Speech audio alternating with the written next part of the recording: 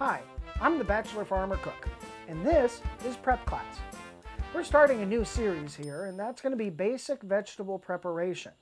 Now, this is how to prepare most of the vegetables that you find in some of your favorite recipes every day. So we're going to start with the one tool that you need more than anything else, and a few important things you need to know about it. First of all, you need a trusty knife, one that you like, fits your hand well, fits your wrist well, and is very, very sharp. And therein lies the problem. You have to be very careful when dealing with a sharp knife. Now, I know everybody sees on television, they're all doing it real fast and real quick, and vegetables flying up in the air and all that kind of... Just stop. Slow down. We are cooks. We are not chefs. So, slow down. Use a very sharp knife. Do correct, decisive cuts. Do accurate cuts, and you'll get the results that you want every time. Now we're going to start the vegetable preparation series with an introduction to onions. Onions are pretty much your basic staples of most of your menu food items. So let's go to the chart and take a look. We have the sweet onion, which is the best for frying. Now this onion is the one that you're going to use for your onion rings in the fryer, or if you're doing any other fryer type medley things. Now the red onion is best for eating raw, and the reason why that is because it's very pungent and very tasty all by itself. It doesn't need cooking or flavoring. Also, it has a very pretty purple color, which is why it's selected for most of your salads.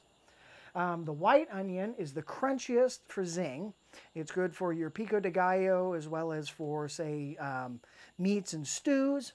But mostly everybody uses the yellow onion.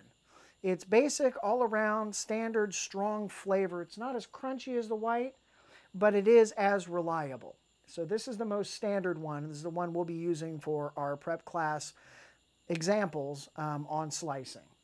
Now, the shallot is mild and subtle. It's got an odd little shape to it.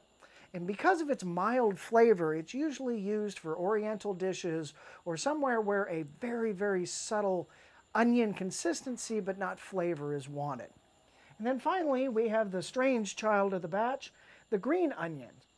Now the green onion is used for garnishing, extra flavoring, also can be used in soups and whatnot, but it kind of has a different preparation to it that's it's all its own.